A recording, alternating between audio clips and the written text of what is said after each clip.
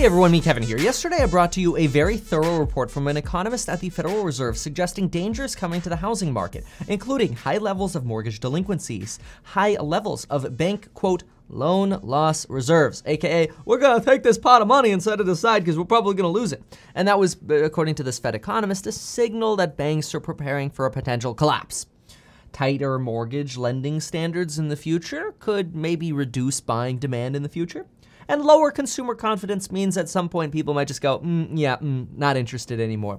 And all of these things combined could potentially be an issue for the housing market coming. And that's why yesterday we broke down this Fed economist, which you gotta respect. He's working at the Fed, he's an economist, this is his job. And he's saying storm clouds are coming to the housing market. Now, we broke down his argument in detail yesterday. So today's video is part 2. If you have not yet seen part 1, I will link it down below. I encourage you to watch part 1.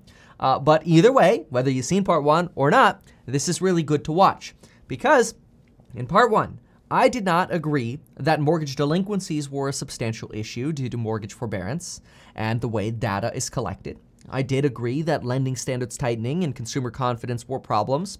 And on bank loss reserves, I said, this could actually be an issue, but tomorrow, what I said yesterday, so today, we get updated information from banks like Citibank and JP Morgan.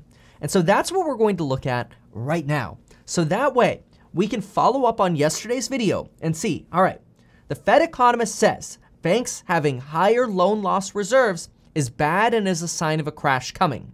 So here's a very simple way to understand this video. Number 1, if banks indicate higher loan loss reserves, meaning they've now increased the amount of loan loss reserves they're putting aside, or allowance for basically loans to go bad, then that would be bad. This is the second time for Citigroup and the third time for Chase that they're able to report to us. And if the number's going up, that would be very bad. If the number's going down, that would be a very good sign. That would be a sign that maybe the banks aren't worried anymore.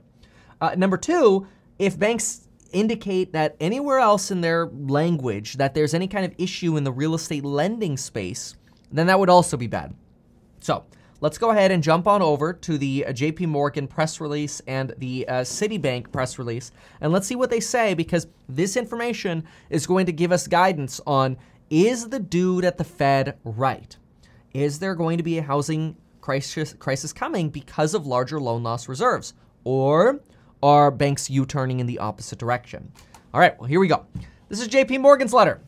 Let's start with this. So I've gone ahead and highlighted some of the most important parts. First thing we start with here is home lending benefited from strong production margins. That's actually the same thing we heard in quarter 2. So they're making more money on home lending right now.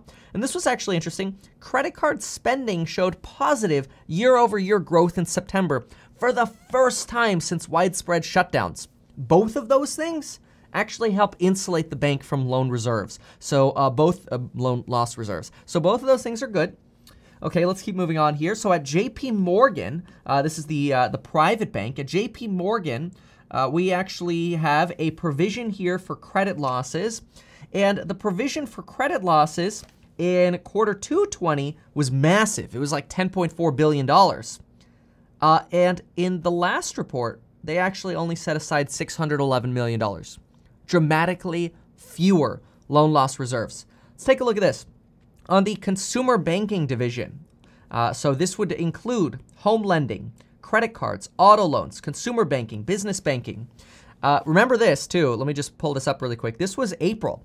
In April, the consumer banking division, we went from, normal loan loss reserves here of around 1.2, 1.3 trillion to 5.7, like a really big increase, right? That was scary. Seeing that number go up was scary.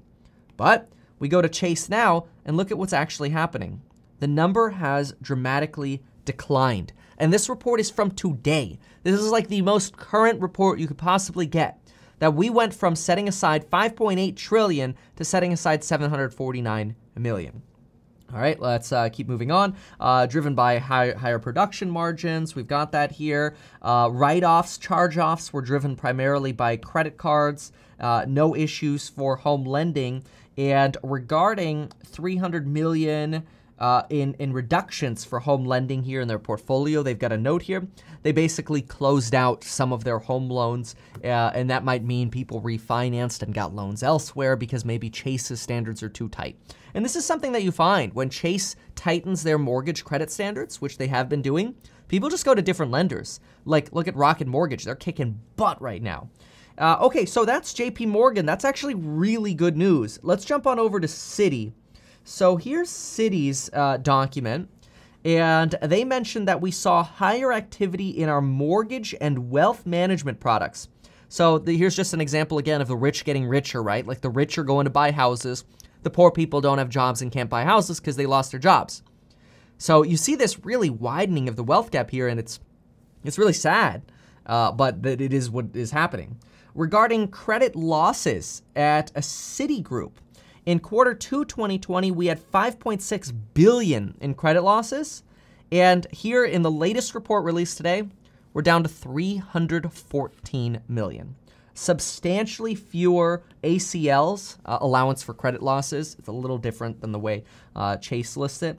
But actually, seriously, both of these reports, really good. Global consumer banking, they actually, on global consumer banking side, they took a negative. They actually took money out of the loan loss reserve, saying we over budgeted for loan loss reserves.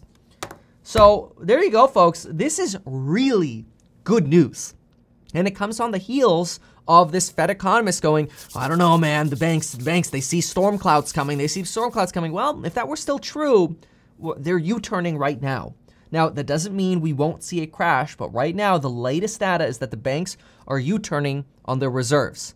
Obviously, we'll see again in 3 months how things are evolving, especially since that's when we'll see less people in forbearance, so we'll have more data to track. But this is the latest as of today. And if you like this sort of analytical stuff, make sure to check out the amazing courses where I go really analytical on teaching you how to make money investing in real estate, investing in stocks correctly by checking out the psychology of money sections. And of course, if you want, you can learn how to make money making YouTube videos. All those courses are linked down below. And folks, we'll see you next time. Thanks so much for watching, and until then.